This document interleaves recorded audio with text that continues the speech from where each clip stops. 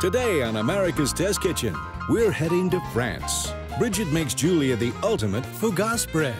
Adam reveals his top pick for automatic soap dispensers. And Becky makes Bridget a classic Provençal vegetable soup. It's all coming up right here on America's Test Kitchen.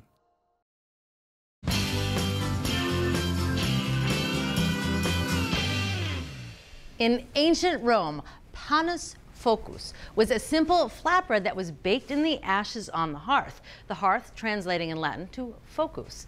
Now, over the years, this simple bread spread and diversified all over Europe into loaves like the Italian focaccia, the Catalonian fougasse, and last but not least, the French fougasse, which is what Bridget's going to show us how to make today. Julia, do you like crust? Yep. Yeah, well, this is for you. This bread is really about the ratio of interior crumb to crust. And what it is it's basically a flattish bread, and it's manipulated and shaped so it has all this interior lacing that allows for more crust development. I'm in. We're not using all whole wheat flour, but we want enough just to give a little bit of that nuttiness, that wheaty flavor. But we need to sift it through a fine mesh sifter, and that's to get rid of the outer bran, any little bits of that, because that really impedes gluten development.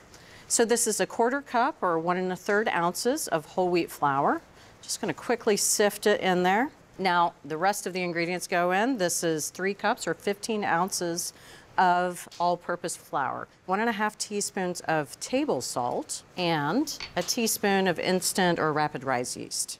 Now, this is 1 1/2 cups or 12 ounces of water, so about 75% hydration level is just right. So now this is going to go on low speed just for about 5 to 7 minutes. And what I'm looking for is the dough should come together in a cohesive mass. We shouldn't see any dry pockets. So 5, maybe 7 minutes. All right. All right. It's been about 5 minutes. And the dough's looking good. You can see it cleared the sides of the bowl. No little dry pockets of flour. And now I'm going to move this to a bowl. I've gone ahead and oiled this with extra virgin olive oil. We're going to use that later on in the recipe too, so why not here? It's going to prevent the dough from sticking to the bowl. All right, so that looks good. Now I've got a piece of plastic wrap down here. And we are going to let this rest at room temperature for about 30 minutes before we move on to the next step. Okay. So whole wheat flour adds a nutty, complex flavor to the fougasse, but we're careful not to add more than 1/4 cup. Here's why. White flour is made with just the endosperm of the wheat grain, which contains starch and proteins. And it's these proteins that form gluten when mixed with water and gives the bread its structure. Whole wheat flour is made from the whole grain, the germ, the bran, and the endosperm. Now the germ adds flavor and a minuscule amount of fat, while the bran adds flavor and bulk. But too much bran is a bad thing because it gets in the way of gluten development. The 2 main ingredients in most bread doughs are water and flour. The proteins in the flour need the water in order to find each other inside the dough and to link up into the strong network that we call gluten. Here's how the particles of bran and the whole wheat flour get in the way of that process. Bran absorbs lots of water, essentially stealing it away from the gluten. So with less water available to it, the gluten isn't able to move around freely in the dough and therefore forms fewer links, making a weaker network. The bran particles also physically get in the way and prevent the small gluten links from forming longer chains. And without these longer chains, you can't form a strong gluten network. All right, it's been a half an hour. The dough is sat here. So now we're going to start manipulating it a little bit and start forming gluten. Now we want a specific interior texture or crumb inside this bread. We want it to be nice and lacy with small holes and larger holes. And you do that by developing the gluten slowly. So in order to do that, what I'm going to do is I'm going to take a little corner of the dough and push it towards the middle, then rotate the bowl 45 degrees and do it again. So I'm going to go around here a total of 8 times, just like that. I am going to put the plastic back on. We're going to let this rest for 30 minutes. We're going to repeat this cycle 3 more times. Now after the last fold, we're going to put the plastic on, and this is going to go into the fridge for at least 16 hours, up to 2 days or 48 hours in advance. Okay. All right, so we went through the 4 stages of dough, resting and then folding 4 times. So Fougasse is known for taking on many different shapes. Some people will do beautiful sand dollars. Some people will turn it into a ladder. We're going to do probably the most traditional shape, which is a leaf. It's beautiful, it's simple, lots of opportunities for crust development. All right, so before I turn this out on my board, I want to flour it. And this is a well-hydrated dough, so we don't have to worry too much about it being over-floured. Let me get this out of the bowl. I'm going to be gentle here. I really don't want to disturb too many of those air bubbles that we've taken the time to develop. Now I am going to get rid of any of these larger bubbles on the outside. That's fine. But what I want to do is kind of pat and pull this out, roughly an 8-inch circle. It looks spot on. Now I'm going to put a little bit of flour on my bench scraper here because I'm going to use it to cut it right in half. We're going to make 2 loaves. And later on, you and I are going to have some fun. This is how we're going to start getting that triangle shape. So I like to think of this as being in 3 parts. See the 3 triangles if I do that? Mm-hmm. Yeah, so that's what we're going to do. We're going to bring this towards the center, just like that. Get it so it's attached, and then bring this one up. I'm going to pop that bubble just like that. Just get it into a rough triangle. All right, so that looks good. Now I am going to move this over to a rimmed baking sheet. I want to flour it so it doesn't stick to the sheet. And this is going to go right over there. And now this is going to relax and slump a little bit. All right, so now these are going to go under a sheet of plastic. I went ahead and sprayed this with vegetable oil spray. Cover it loosely. And now we want these to warm up so we can continue to shape them and turn them into the beautiful leaves. So these are going to sit here at room temperature for about 30 minutes or up to an hour, or really until the dough no longer feels cold. Okay. All right, so it's been about 30 minutes. The chill is off. Okay, and they've relaxed quite a bit. They sure have, as promised. So we're done here with this plastic wrap. Now, I'm gonna have you shape one and me shape one. So I do need to flour our bench here. There you go. Thank you. And one for me. So we are going to use a rolling pin to gently coax this out into the right shape. So what we're looking for at the start is this end towards us is 8 inches, and then the 2 longer sides of the triangle are about 10 inches long. So gentle is the game. There we go. 8 by 10. All right, you've got a piece of parchment on an overturned baking sheet. This is our makeshift baking peel. Oh, I like it. All right, so I'm just going to put this up here. Now I want to take some cornmeal and dust the surface here. Add some nice texture to the bottom of the bread. We're going to move this bread onto our baking sheet. So now we're going to cut little slits into the bread, and this is where we get a lot more crust because now we have more edge. So we're going to start about 1.5 inches from one of the edges. I'll just cut right down the middle, up to about 1.5 inches from the other side. Now, we chose a pizza wheel or a pizza cutter because it was just so much easier than using a knife or a pair of scissors. So now we're going to make a series of veins off of the center vein. So I'm going to use this. Now, you don't want to cut into this center vein again. You don't want to cut on the outside. Ah. It just looks like a torn leaf. Ah. I'm going to start about 3rd way down from this middle vein here, and I'm going to make my first cut pretty close to parallel. It's not quite perpendicular to that first cut. And on the other side. All right, so about another 1/3 of the way down, we're going to make another cut, and now I'm just angling it a little bit more. And then on the other side. And then at the bottom, you're gonna open it up just a little bit more. This is really where it starts to take shape. We're going to stretch and pull this until the leaf shape really starts to open. We want to see some space in between these slits. All right, so now we're going to leave these alone. We want them to sit for another 30 to 45 minutes. Let them proof, get nice and bubbly, and start to rise. They should be about doubled in size. But we do need to put a piece of plastic. We've gone ahead and sprayed it with vegetable oil spray, and then we can start to bake. All right, it's been about 45 minutes. That is a fun-shaped bread. Gorgeous bread, isn't it? All right, so it's about ready for the oven. We need to do one more thing, and that is coat this with some seasonings. But first, extra virgin olive oil. You have 2 tablespoons. I have 2 tablespoons. You want to get it on the top, the sides, into those little fissures everywhere. Okay. Every inch is coated. It's true. All right, so now we're going to add some seasonings. Rosemary is perfect here. This is a tablespoon of minced rosemary.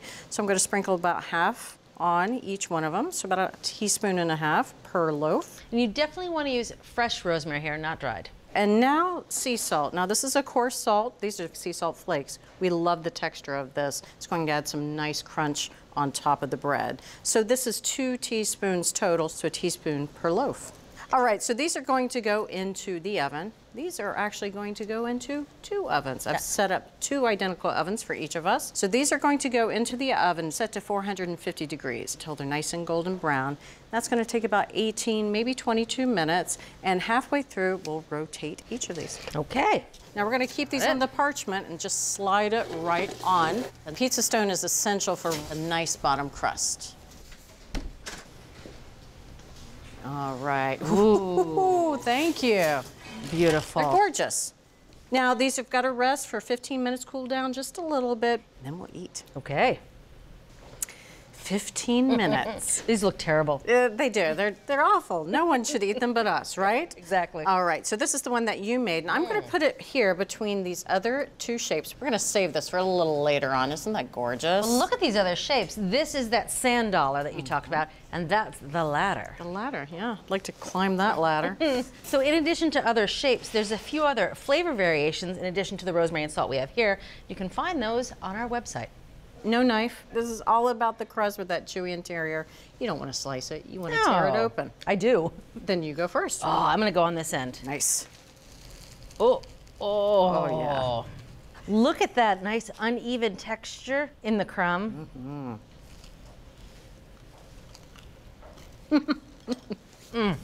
It is like the best crust of a pizza I've ever had. It's crunchy on the outside, but the inside has flavor and it's chewy. Then you get a little of that olive oil and the rosemary and the salt. Yeah, there's some good tug in there, nice texture inside here. And what I like about it is it's still moist inside. I love this little bit of cornmeal on the bottom too. Just even more crunch. Bridget, this is amazing. Thank you. Thank you. So if you want to make this classic French bread, start by sifting whole wheat flour before combining it with all-purpose flour. Knead the dough on low speed for just 5 minutes, then let it rest on the counter for 2 hours, stopping to fold it every half hour. Let the dough rise slowly in the refrigerator, then shape and slash into that iconic looking loaf. Before baking, top with olive oil, rosemary, and coarse salt. From America's test kitchen to your kitchen, an authentic recipe for Fougasse. Delicious.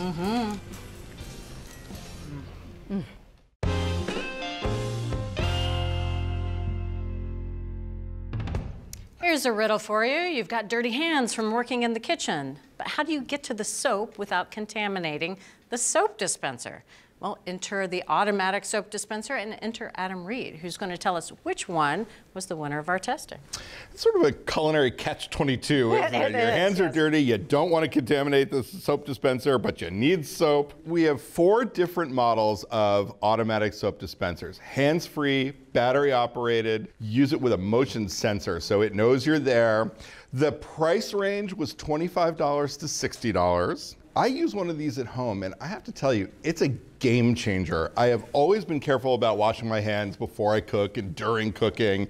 And now, I have to say, I wash my hands every time I pass through the kitchen. Really? It's great, and more hand washing can't be a bad thing. The tests were far and wide. Testers first got their hands greasy with olive oil. They also got their hands contaminated with raw poultry and then used each dispenser 5 times. Wow. They tested the activation distance, the responsiveness of the sensor by holding their hands at varying heights and distances away. They used each dispenser 20 times on a wet surface to see whether it would shift while it was being used. They used each dispenser about 15 times to calculate the volume of soap dispensed in each instance. And in the last test, they timed how long it took from activating the sensor to getting your soap. Now, before getting soap out of these, you have to put soap into them. Right. Liquid soap for all of them. Some of them were easier to fill than other ones. This one, for instance, had a very small opening at the top of the soap reservoir, so you had to be a little careful pouring the liquid soap in there. Also, the soap reservoir was opaque. There was a tiny little window here that's supposed to give you a sense of how much soap is in there, but it was hard for testers to see. And in fact, some of them even overflowed this guy by accident. So it's much better if your soap reservoir is like the one right in front of you. If it's clear, you can see how much soap is in there, and if you have a much wider opening. Getting soap out of one of these dispensers should be kind of an instant gratification thing. Sure. And these two took about 4 seconds to dispense the soap. Doesn't sound like a long time, 4 seconds. Right. But it felt like a long time. Now. You want it right now. There was a second problem with these in that the soap was dispensed in this sort of web of wispy, sloppy threads because the nozzles at the dispensers were open and circular and they just didn't cut off the flow of soap very neatly. Gotcha. These two in front of you did a much better, much faster job. They dispense soap in less than a second. And they're made by the same company, and they feature what the company calls a no-drip valve, which actually turned out to be a no-drip valve. Works as advertised. It's a little silicone valve. It's shaped like an upside-down triangle, and it really cut off the flow of soap very neatly. Testers also tried the different distances, and they found that all of the sensors were pretty responsive. They could hold their hands anywhere from 1 inch to 2.5 inches in front of the machines and get the soap out. So these two were the top performers. They're both made by the same company, Simple Human, and this is the winner. This is the Simple Human sensor pump. It's about $40, and testers gave it the edge for a couple of reasons. It's got this transparent soap reservoir. It's got a nice big opening so it's easy to fill, and it's also got the smallest footprint of all of these, so it's going to take up less space by the sink. There you go. If you want to keep your hands nice and clean, then pick up the winning automatic soap dispenser. It's the Simple Human sensor pump, and it retails for about $40.